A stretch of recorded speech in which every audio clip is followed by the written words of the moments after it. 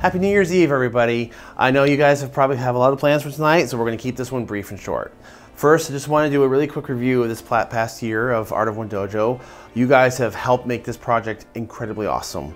We did a lot of new stuff this year, and it was with your help and your suggestions.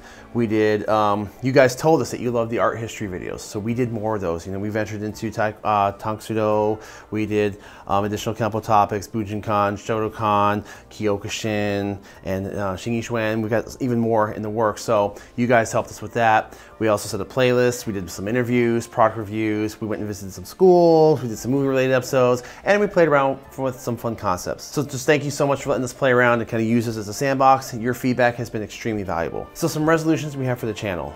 Next week, we're in the year 2020, which still doesn't sound right coming out of my mouth, but we're there. And it's gonna be our third season, and we have a lot more we wanna try. This year was a lot of experimentation.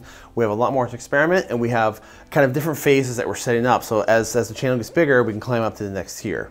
One thing we want to add definitely is live streaming. We're going to be doing some more live streaming, and we want to experiment with that in terms of just some live discussion topics that we can all have together, or live streaming where we're actually talking to another guest. Or this will help us also record remote interviews, because we do have people we've talked to. I can't give names now, but we have spoken to a few people, notable martial artists who are interested in doing interviews.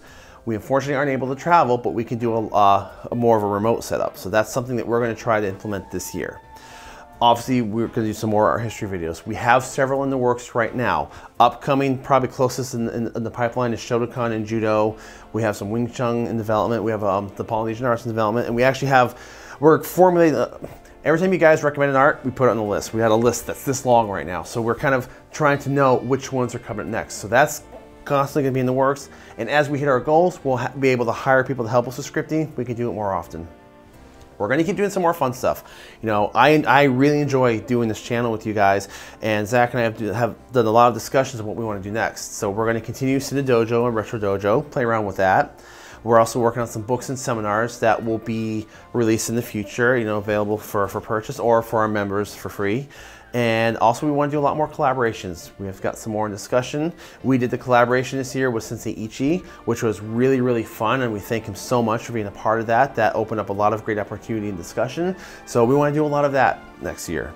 So just so you guys know, this is not something that we're just flying by the seat of our pants every day. Oh, what kind of video we're gonna do today? We do have a lot of stuff in development. We have a roadmap in front of us. There's a lot more faces to this channel, and as we get bigger, we'll start rolling stuff out. But absolute most importantly, what we want to retain is we love the martial arts. We love our community. We love you guys. You guys are, honestly, I've said this before, but you are one of the best YouTube communities I've ever seen. The feedback, the quality of the discussion, we get compliments all the time. So I thank you so much for that. We want to retain that. So we want to keep the roots of exploring, learning, and sharing, and working really hard to be a positive channel for everyone interested in the martial arts. We want to be a good resource for everybody.